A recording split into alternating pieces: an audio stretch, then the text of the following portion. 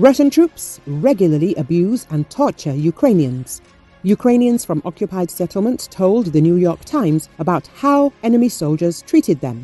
A group of reporters conducted research, including dozens of interviews with former prisoners of occupiers, representatives of human rights organizations, and Ukrainian officials from the Prosecutor General's office, intelligence, and ombudsmen in order to find out how the Russians treat Ukrainian residents in the occupied territories.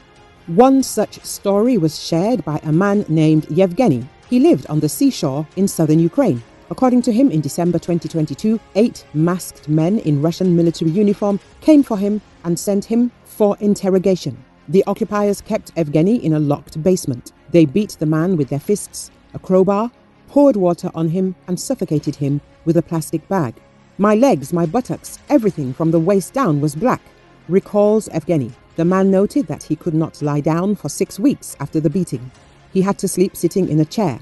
Evgeny added that his limbs and muscles did not work, and the skin on his hands was cracked.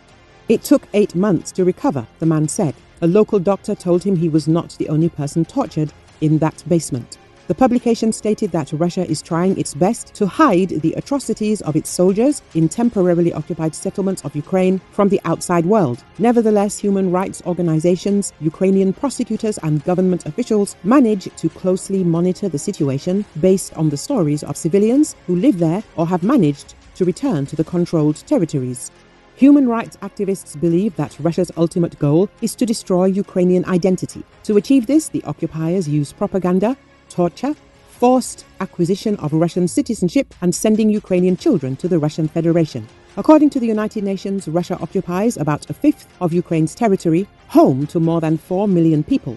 The publication noted, the fate of Ukrainians living there is one reason why President Volodymyr Zelenski does not agree to a peace deal that would involve territorial concessions to Russia.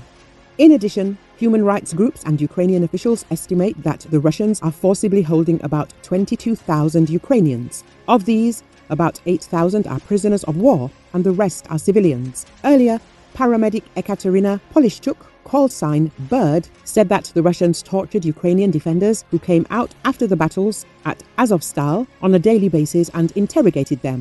She emphasized that the medics were not allowed to provide proper assistance to the wounded. In addition, the Verkhovna Rada Commissioner for Human Rights, Dmytro Lubinets, confirmed that in the Kharkiv region, Russians are torturing Ukrainian defenders who are in captivity.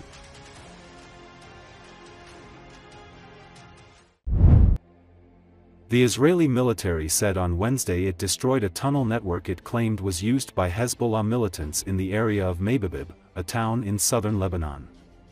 The troops located and conducted targeted raids on a large network of underground infrastructure and tunnel shafts that included living quarters and armories, and found a large quantity of weaponry, the army said in a statement.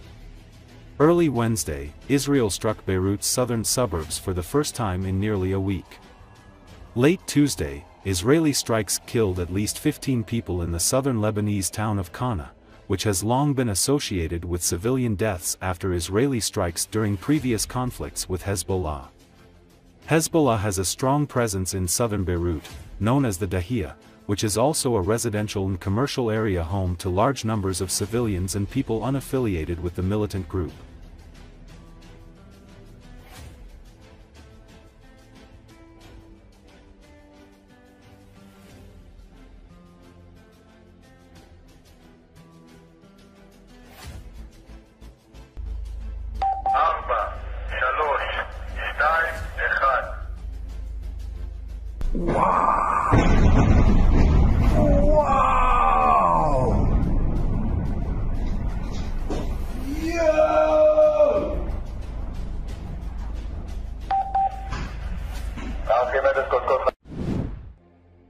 Israeli Chief of Staff Lieutenant General Herzi Halevi said on Tuesday that his country will once again know how to reach Iran if Tehran were to launch another missile barrage at Israel.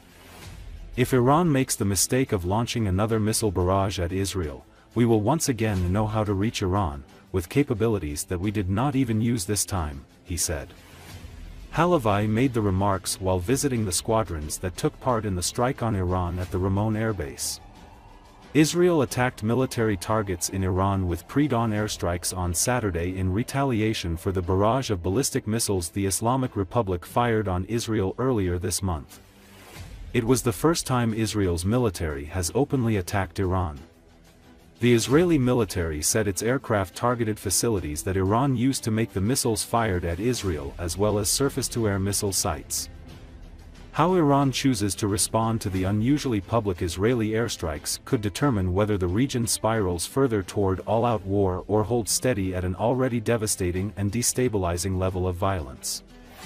In the coldly calculating realm of Middle East geopolitics, a strike of the kind that Israel delivered before dawn Saturday would typically be met with a forceful response.